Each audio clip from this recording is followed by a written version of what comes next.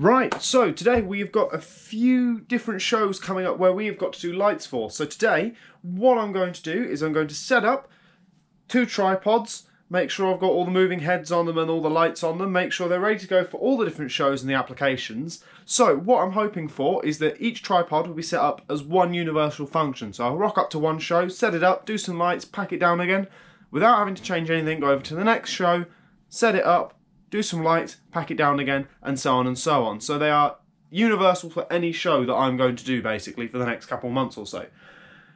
And then the only thing I'm going to have to change is all the lighting stuff. So, or like the lighting software, I should say. So, first things first, let's work out what we actually need to do today.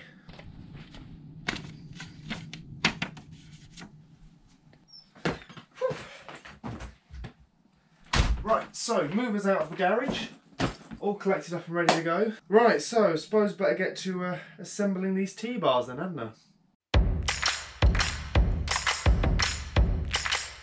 This beam here, so when you assemble your tripods, get your little safety pins, they go through the holes and they stop the whole thing going boom whenever you're assembling them. So very helpful, very important bits of kit. Now this one here, usually they dangle off the chains like that. But these ones at some point have been pulled on, apparently, in storage, and the little eyelet loops have started to pull apart, so I need to go and get some new ones of those. Don't worry, not completely destroying my lovely Lego minifigure keyrings that I've got given for my birthday. They are going to go on my bag using the chains like that. The great thing about the Lego ones though is, so I never use the eyelets that go on the top of them, the big loops, they just go on one massive loop on my bag. And the ones they come with, the little eyelets, are actually really strong and durable. So those are the ones that I'm going to put on my tech rig.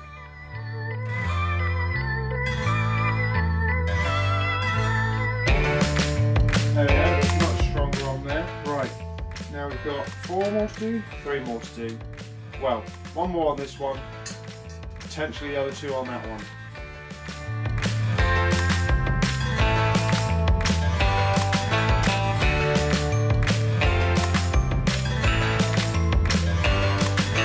Right, that's those 2 on.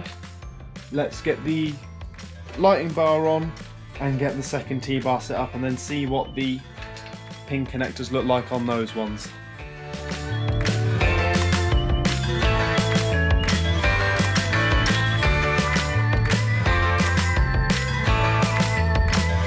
thing it's doing is this one actually needs safety chains on it. They haven't got. They're missing 1, 2, 3 safety chains by the time that one gets up. So put safety chains on that. And then I think it's time for a cup of tea.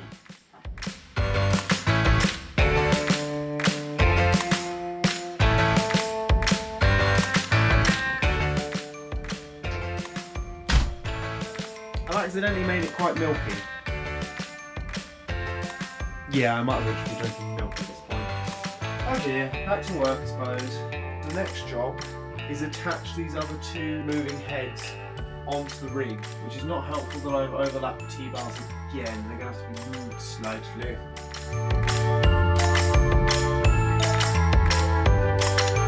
What I'm actually going to do is take that one off and put it here, and then put these 2 on that bar. So that way, you've got DMX numbers incrementing from lowest value going on to highest value, which will make it easier when it comes to patching them for various different things, because you don't have to go, well, what address is what? It's all just in the correct order.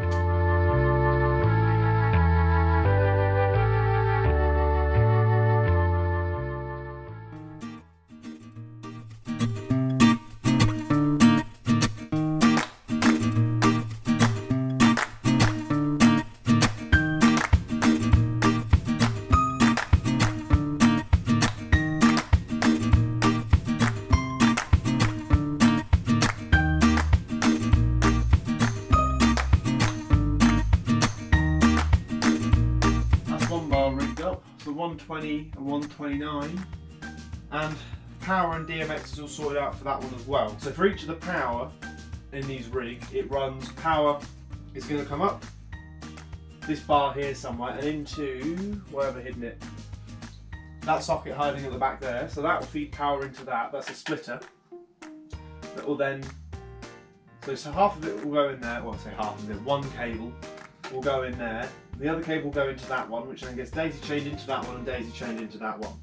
So the power for that whole bar, which goes in that socket there, runs down and just into plug socket, extension lead, whatever it is you're running it off of. And the same will happen for this one, so the power going up this end and then work its way down to there. So that's how that power will run there. So each one will be powered individually, so you can stick them at either end of the room. However, DMX will need to run from one into the other. So the way the DMX works is it starts off over that light and gets changed from that light to that light to that light to that light. And then at which point we need a long DMX bridge cable, which is going to come out of this light, trail halfway across the known universe, and then go into this light, which then pops into that and that one and that one. So depending on where your bars are, depending on how good it looks or how well you have to hide or manage your cables. So it's a lot more to think about than you realise when you start doing all the cabling, but I'll go through the cabling properly once I finish rigging these lights. So the next one is get the two movers rigged onto here. Go back on there to do a list. Right, let's get going.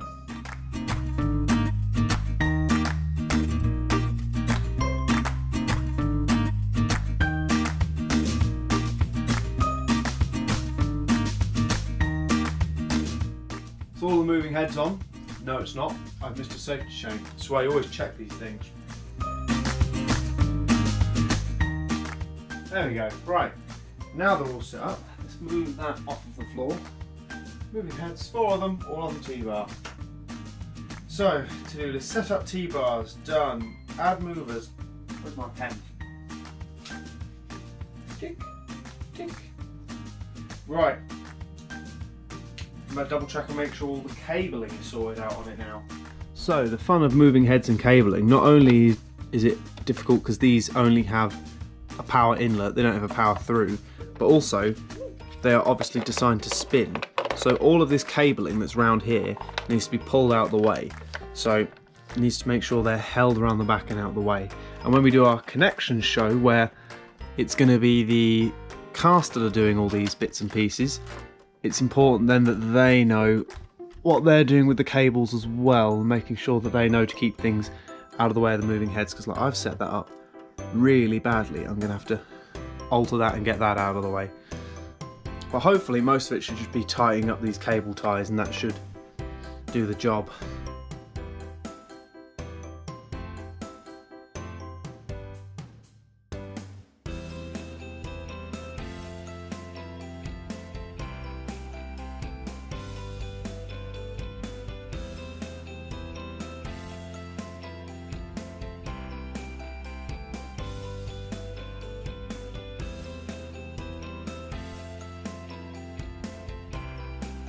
Right, and on. Oh, we've got 4 things whizzing around. They never sound particularly healthy when they boot up, but they're fine.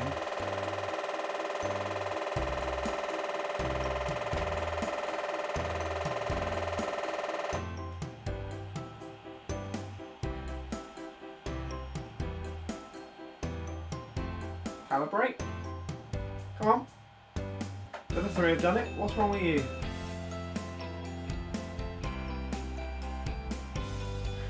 Right, that's right. You were the weird one that isn't like where you're sat.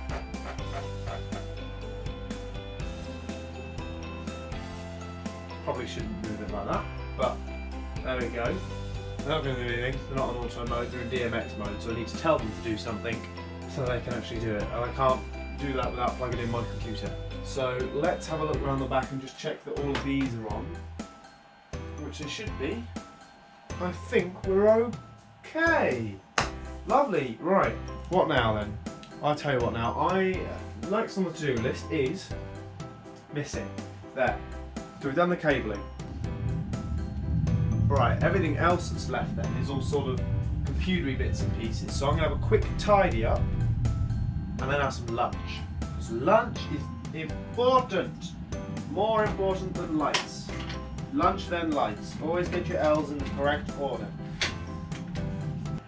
Right, okay, so lunch all eaten. Now I'm going to patch in all these lights that we've got on here, as well as one of the lighting bars that I'll be using for the Glee show, and also some of the lights at the venue that we're going to be doing our connection show at.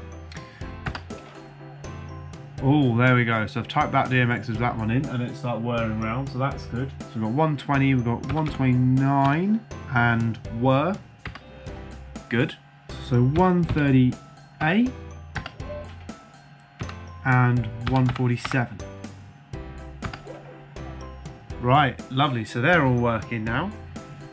Figure of 8 vertical, and then hopefully, oh, now I've got lights all spinning around my room. Hooray!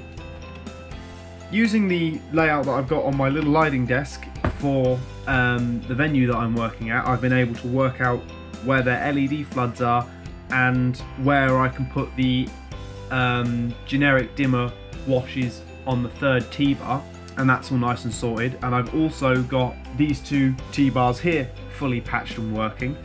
Out of these 3 is all ready to go. So I've got the moving heads there, and I've also got, come on, there we go, I've got the floor panels that are working there.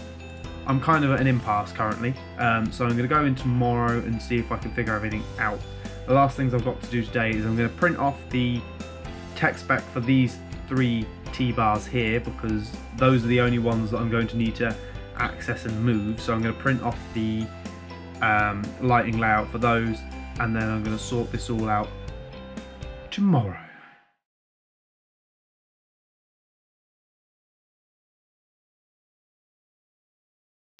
If you like what you just saw, make sure to subscribe and keep up to date with all the cool digital stuff that I'm doing, or why not check out one of the other videos around my head that you might also enjoy. Thanks very much for watching.